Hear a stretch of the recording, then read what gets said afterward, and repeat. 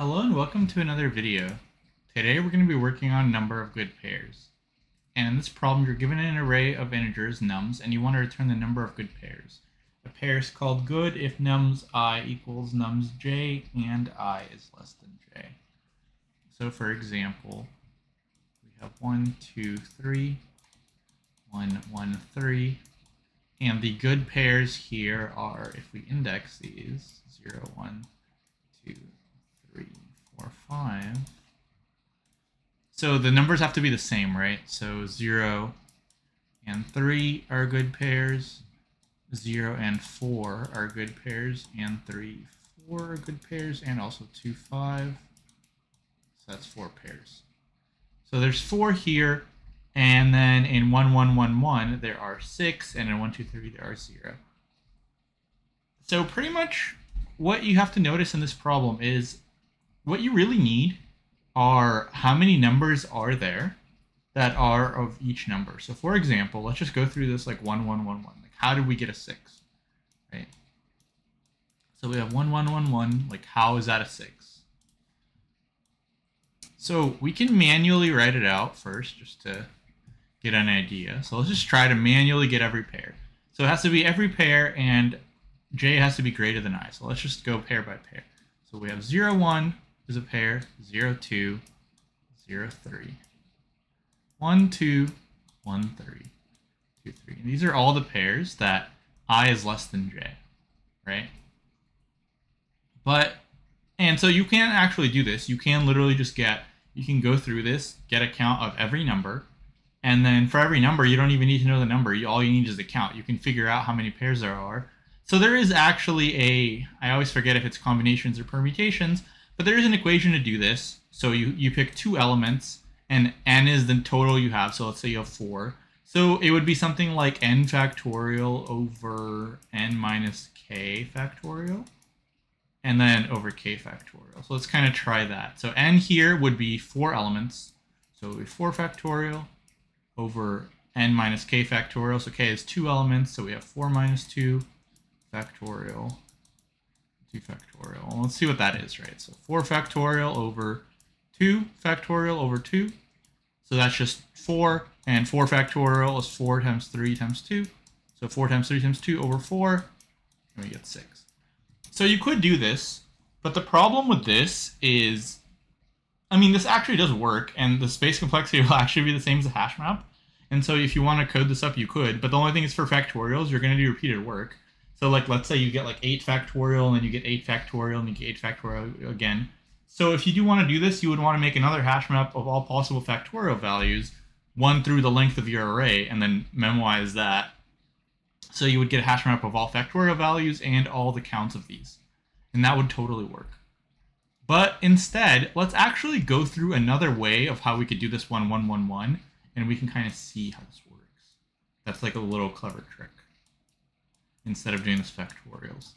So notice that we are going to maintain a count.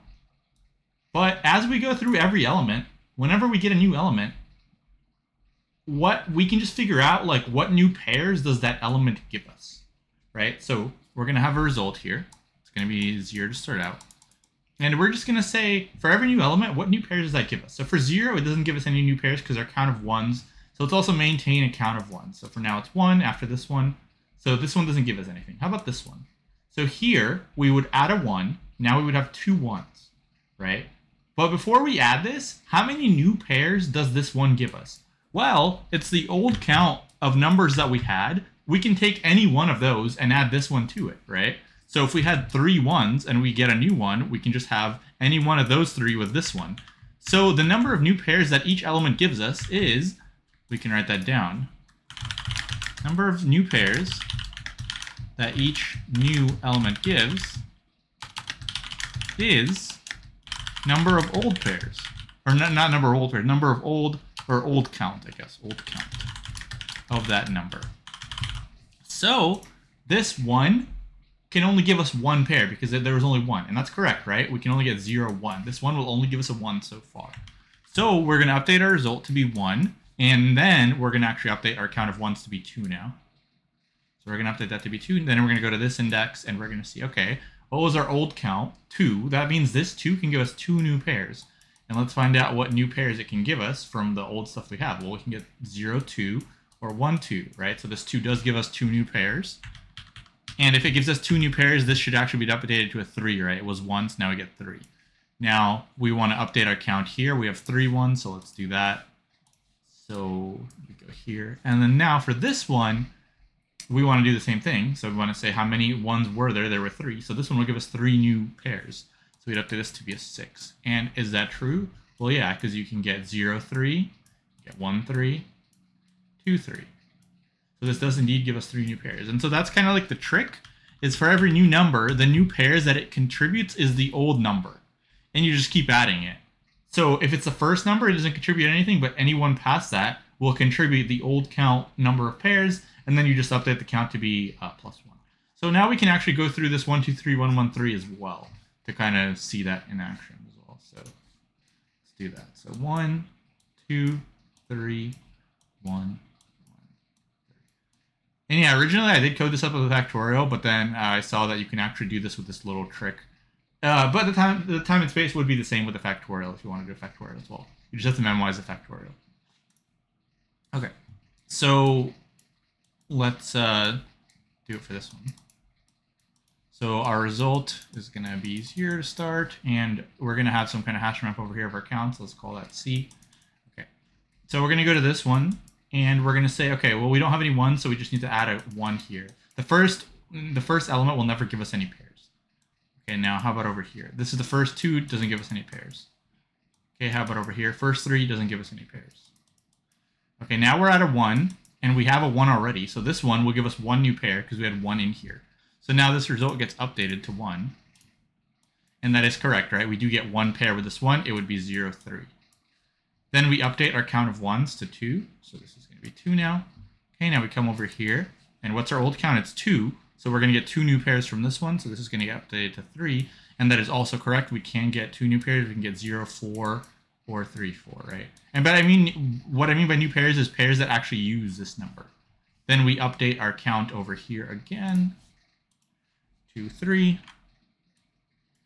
And then we come over here and we have a 3 already. So this will give us 1 more new pair as well. So this gets updated to 4. So this gets updated to 4, and then we will update our count of 3s to 2. And this 3 does indeed give us a new pair because we get a pair of index 2 and index 5. And so our result should be 4, and if we scroll up, our result is 4 indeed. So that's pretty much all you do, is you just, for every new number, you just check how many are there before, and if there's at least 1, then that's how many new pairs you add, and then you update the count, and finally you return the result. So pretty straightforward. With the factorial, not so straightforward, and there are other ways that are slower, but these are the O of n solutions. So now we can code it.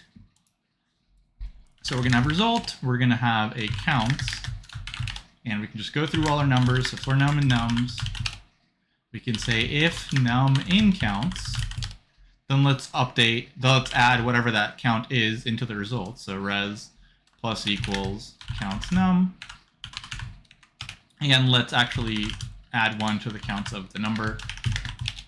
Otherwise, let's just make the counts of the number 1 because this is the first time we've seen it. And finally, let's return the result. And that's pretty much it. So let's see if we screw anything up. Looks like we did not. Submit. And you can see it's all over the place again, but it's pretty efficient. I think I did have it like 99%. Just got to click enough times. But yeah, essentially, let's just keep clicking. There you go. Okay, anyway, so it's kind of all over the place and everyone's going to have kind of the same solution. So let's talk about the time and space for this one. So for the time, we are looping through every number. So that's O of n, right? And we are checking if it's in nums, but these are all these things in the for loop are O of 1. And for the space, we did create a hash map. So worst case scenario, all these numbers are unique and then our space would be O of n, right? Like if our array was just 1 through whatever the length of the array is, that would be O of n. And yeah, so it's a nice little trick to learn how to actually modify the combinations in place as opposed to calculating it afterwards, because calculating it afterwards is going to be slower with factorials. And yeah, I think that's going to be it for this problem. So if you liked it, please like the video and subscribe to the channel. And I will see you in the next one. Thanks for watching.